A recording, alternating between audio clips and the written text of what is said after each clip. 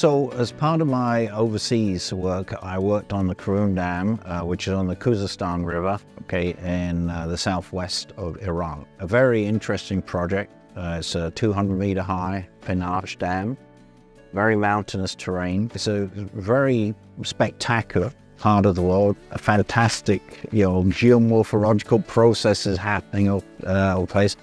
So seeing that as a young engineer was really quite an experience, and I count myself lucky. This is very interesting because I think I got my inspirational from the very same dam. Many years later, as a student, as part of one of our courses, our professor decided to take us to an educational field trip, and I was stunned by the height and the scale of the dam. And I needed to know at the time who is the mastermind behind it.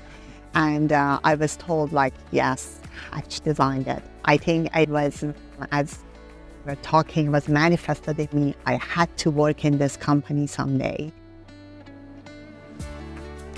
The biggest challenge I had when I immigrated to Canada was to understand the culture of the work environment here. OSPI tried to bridge that foreign trained engineers into the Canadian workforce culture. They help you get the volunteer job to understand the work environment. With a mentorship, you would get familiar with it, and then little by little learn everything. When I landed to Canada, I didn't know where to start. And I knew that I wanted to be an engineer. I came here to be an engineer. I came here to work at Hatch.